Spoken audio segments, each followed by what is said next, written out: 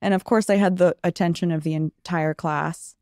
And I got up and I sauntered over to the trash can super slowly. And I just like ate the apple all the way to the core, like super fast, finished the apple and was like dink in the trash can. So I was like that. If someone said not to do something, I did the thing that they didn't say I couldn't do. That was similar. It was peripheral. You're pushing the Yeah. And then by the time I got to high school, I was going to the Anarchist Book Fair in San Francisco. I was sure capitalism was, the worst thing ever.